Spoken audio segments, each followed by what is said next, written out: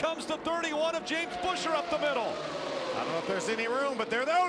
They go. Problems as they go through the triangle. Austin Dillon is caught up in it. The 31 of Buescher's caught up in it. That's the rest of the field. They're all in it. They're all in it. There's only 2 guys left running.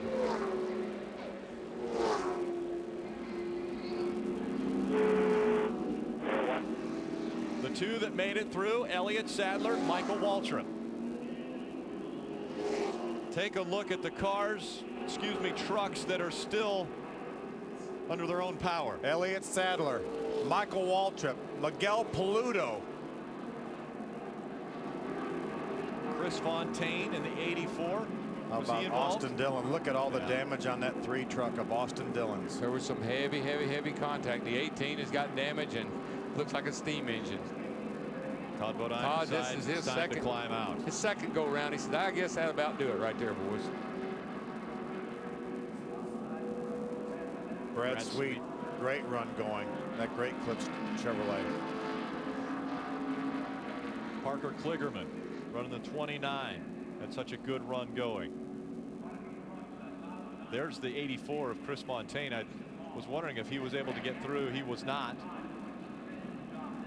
What a great job, Chris Fontaine. Kyle Busch almost pushed him to the lead.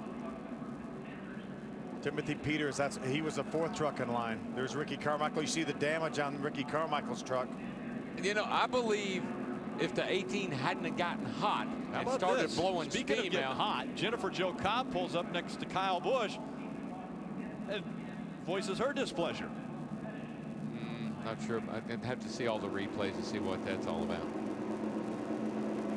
Max Pappas also pulls up. Chris Fontaine out of his truck. Todd Bodine out of his truck. James Buescher jumps to the inside. Let's see who makes contact first. James Buescher's good. They just start bouncing around back in there. It was really Brad Sweet in the 32 truck. Maybe the 32 got hooked by the 51 truck.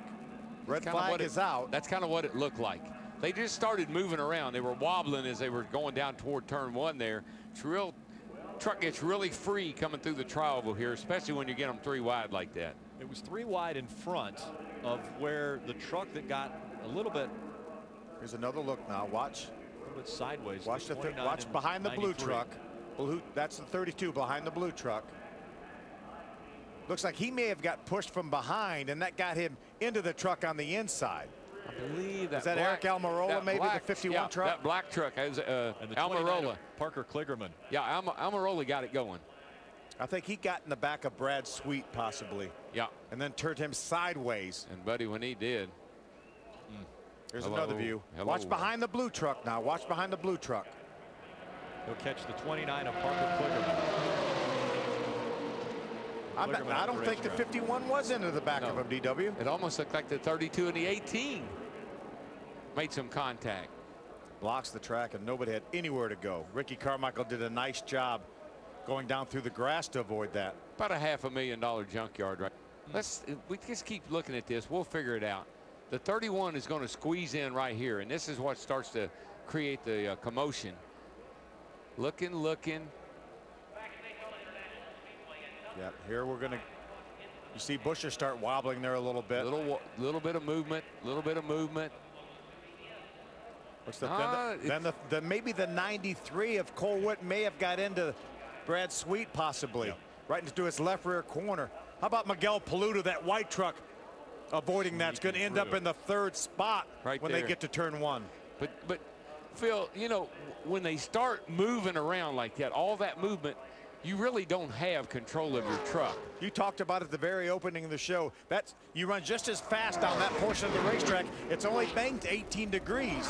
The things really get free and light coming through there. 3 wide here. Looking to make it 3 wide. Hold your line up top. Wrecking. Yeah, that lick. Whoever was under the 31 got into the 31, and I think may have started that. And we think it may have been Cole Witt.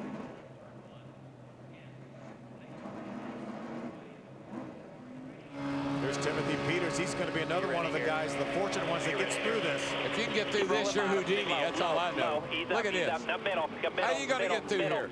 How are you going to get through here? Unbelievable. Unbelievable.